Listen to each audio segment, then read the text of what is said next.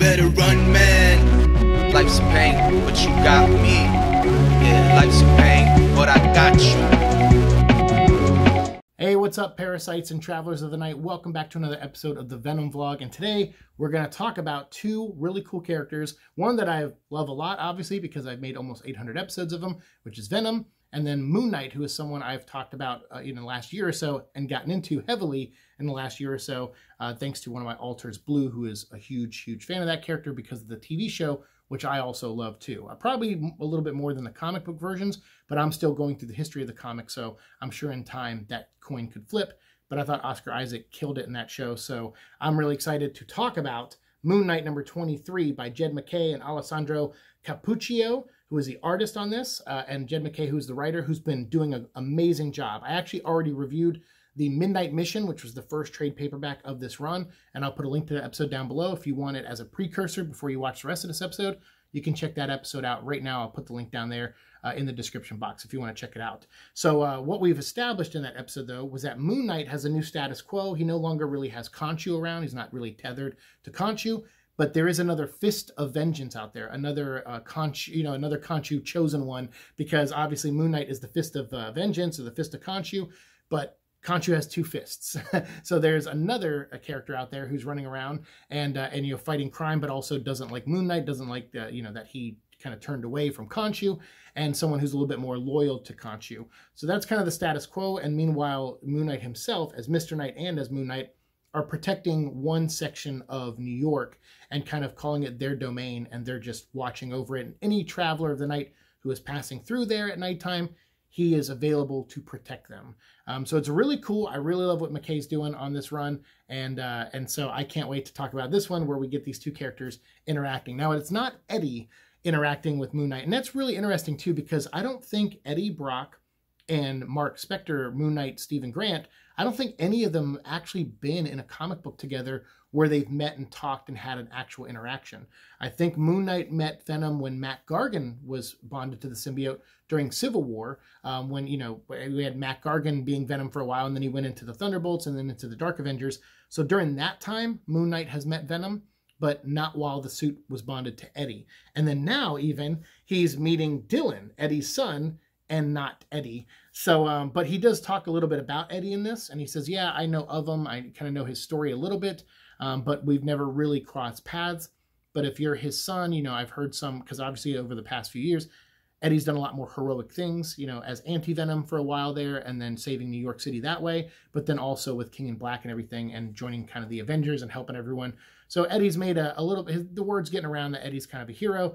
So Moon Knight kind of is like, yeah, I get it. Like, I'm here I appreciate that. And if you're his son and you're the new Venom, and you're a traveler of the night and you're cutting through this part of town and people are trying to kill you, then absolutely, I'm here to protect you. So I really like this. The artwork's fantastic. These goons, superpowered goons are after Dylan because they were hired by Alchemex and Life Foundation and everything, because he slipped away from their grasp recently. So I do like this. This actually fits into the continuity. Jed MacKay's like, hey, what's going on? Where's Dylan at in the story? Great. I can tell this little side story with him real quick called Panic Room. And we're going to, introduce him to Moon Knight again, because they already met during the Miss Marvel crossover. They had a little interaction there. And so that's why Dylan comes to him. He's like, hey, we met recently and I'm in this part of town. I found myself over here. I heard you're the protector of this part of town. And I'm up against a threat that I may not be able to handle on my own because I'm a kid. And even though I'm bonded to the symbiote that was bonded to my dad and is pretty ruthless, I think we're still a little outnumbered considering the power set. Some of these characters have vibrational powers and sound powers and fire powers.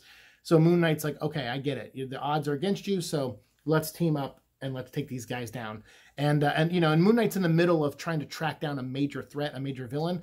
What I like that MacKay does in his run is every issue for the last maybe 10 issues or so has been standalone, but also still building. So it feels like an episode of a TV show that has a long growing arc, but still self-contained. And so this is also just a one-off issue where these two are meeting and teaming up. So of course they team up, they fight against the bad guys, and boy, oh boy, are there some killer splash pages in this book.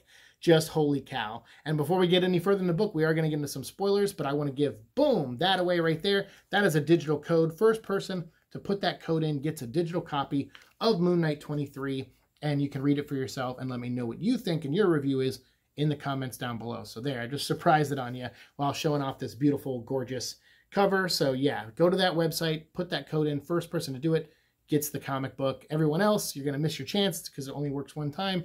But go buy this book. If you're a Venom fan, it's awesome. If you were interested in getting into Moon Knight, it's also a really cool standalone issue to introduce you to Moon Knight and what his new status quo is in the comic books. So yeah, beautiful, beautiful splash page. I would love to own the original art for either this page or there's another splash page, which is this one right here, where they're surrounded by all the bodies of the goons that they beat up. But just amazing. The artist team, there's been like 3 rotating artists on Moon Knight since Jed MacKay has taken over, and they're all amazing. They all have very similar styles, but stand out as well. So you know, it's like, oh, okay, I know who this artist is. He drew this issue, and this issue. Okay, but you know, it still feels like a similar tone. The color palettes, kind of, you know, the inking, a lot of it looks similar, like the storytelling, the panel layouts. So they're doing a really good job of, even though changing artists, but making it look, you know, close enough and similar enough to where the tone is set and you're not jarred anytime an artist switches. At least that's how I feel. I feel it's a very organic, forward-moving story, and it's very engaging. And it's going to lead us to the first ever event book starring Moon Knight. There's never really been a big crossover in comics that starred Moon Knight. There was the Sidekick's Revenge story in Amazing Spider-Man, but that was only in the pages of Amazing Spider-Man, and that was a story that was bleeding over from the Moon Knight book, but it never crossed over with other titles. So we're actually going to get an event book coming up starring Moon Knight. So I'm very excited. As someone who's been reading every issue and buying them all and reading them, I love where the story's going. I think it's going to be the return of Khonshu. It's going to be a big deal, and I cannot wait. So speculation aside, though, here's the book. They take down the villains, and then that's when, you know, he's like, why couldn't you defeat these guys on your own, Venom? Why couldn't you just beat these guys?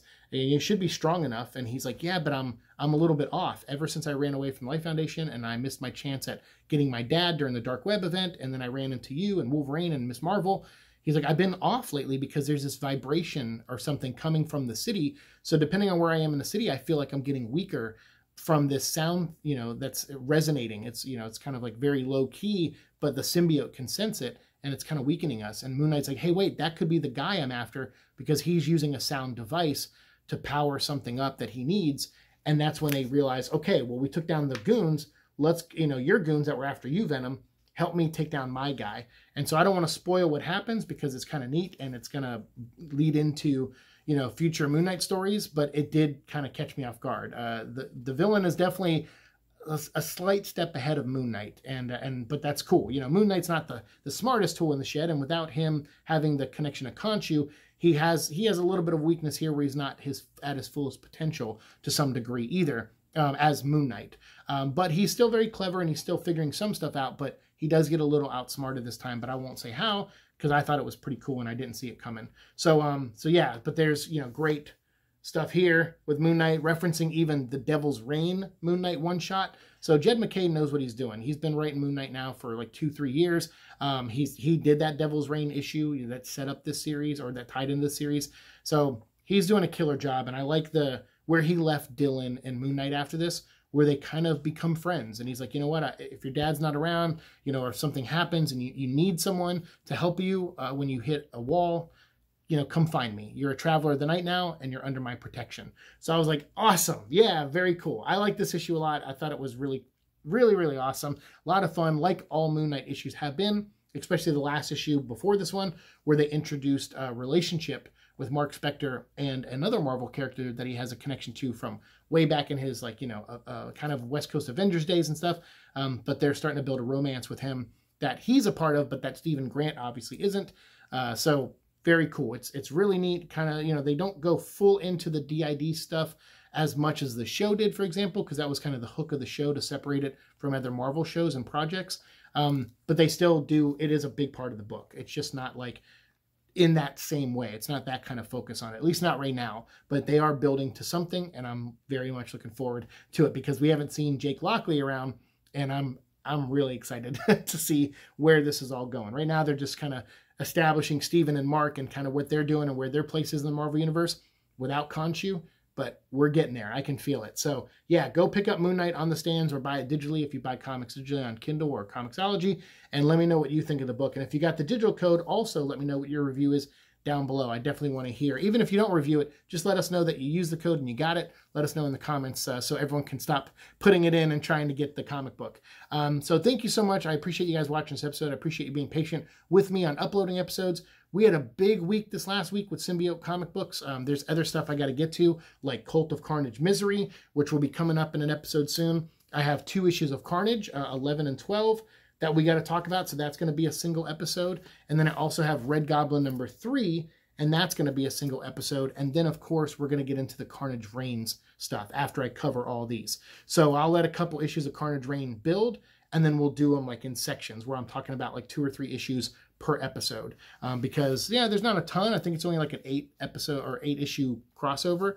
But still, I'm going to break it up into like maybe 3 or 4 episodes. So yeah, we'll have a lot of that coming. And then we got Spider-Man 2099 with Carnage in it now, and a whole bunch of stuff. The Summer of Carnage Summer of Symbiotes has officially started, and we're diving in with both feet for sure. So thank you so much. Again, let me know your comments down below, and we'll keep talking down there. Thanks so much. See you in the future. Peace.